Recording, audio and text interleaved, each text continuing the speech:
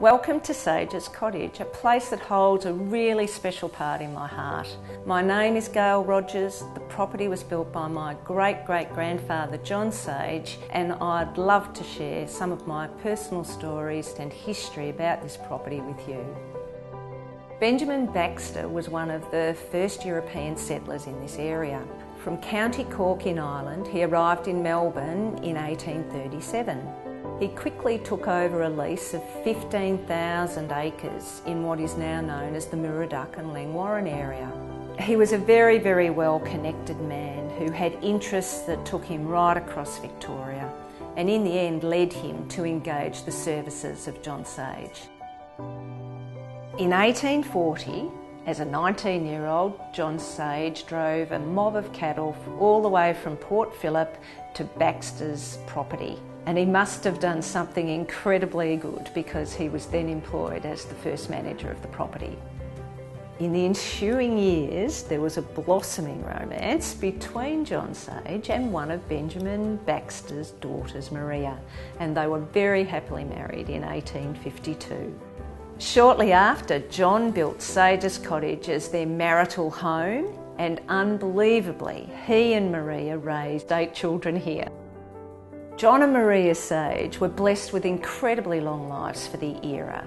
As a result, their family were able to hang on to the property for over 100 years.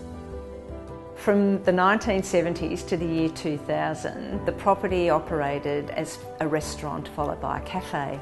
I have great memories of my sister's 16th birthday and family get-togethers on the lawn hosted by Camillo and Alistair, the proud owners of Baxter Provender, a beautiful colonial restaurant. During the same period, the Victorian Conservation Trust purchased the property in 1976. Sages Cottage is a fine example of an early settlers' country farm. It has several features of heritage significance. The cottage itself originally consisted of 3 separate buildings, which over time have been joined together by a beautiful veranda, not only for convenience but no doubt to keep the inhabitants dry.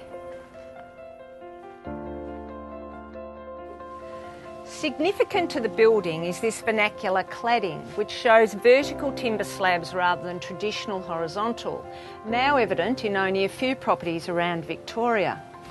Stringy bark battens sourced locally have been used to hold up the veranda, and there is still evidence of the shingle roofing.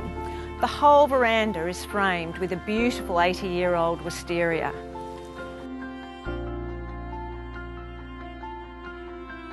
Also of heritage significance is this very uncommon plum hedgerow, and one of my favourite places as a little girl for playing hide and seek, behind me, the avenue of pines.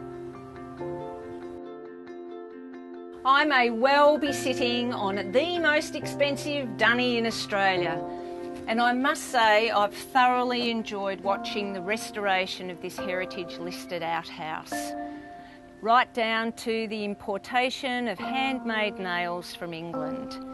It's just a fine example of Wallarra's commitment to the preservation of Sages Cottage.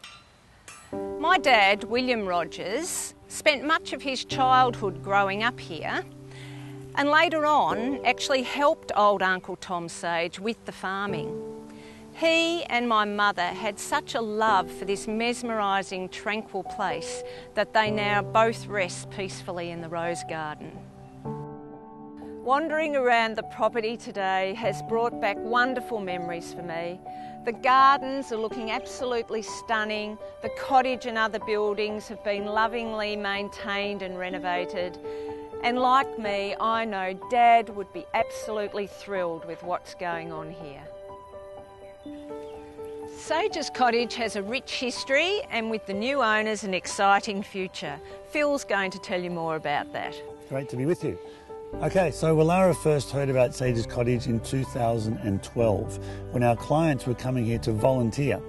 At that time it was owned by Menzies, a really well-known charity service in this area that worked with disadvantaged children, and they'd bought the property and held it for about a decade and done animal therapy and done amazing things on the farm.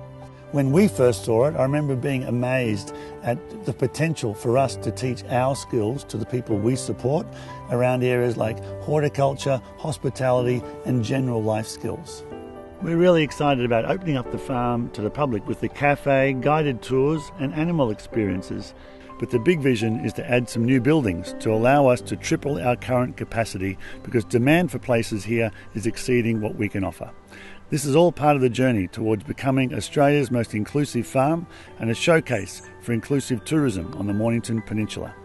For more information on how you can get involved in the farm, please go to the Sages Cottage website.